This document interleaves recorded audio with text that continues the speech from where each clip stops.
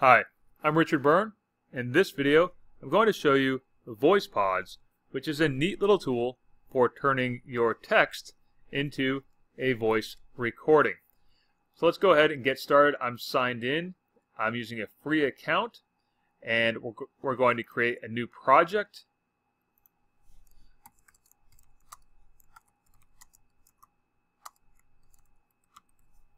Give a description and select create.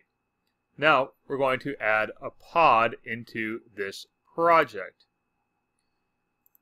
and we'll just give it a title, call it The Rain, and we can put in our text. Now you can put in as much text as you like. For the sake of demonstration, I'm just going to write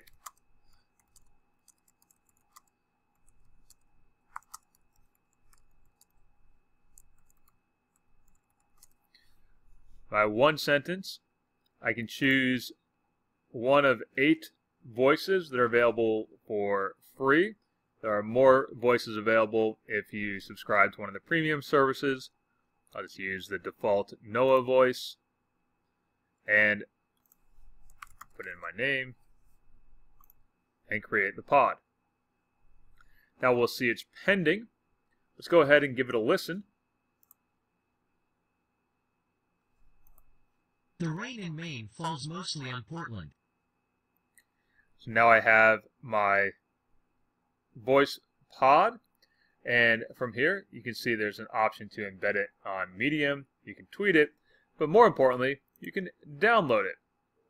And once downloaded as an MP3, of course you can use it wherever you would use MP3s.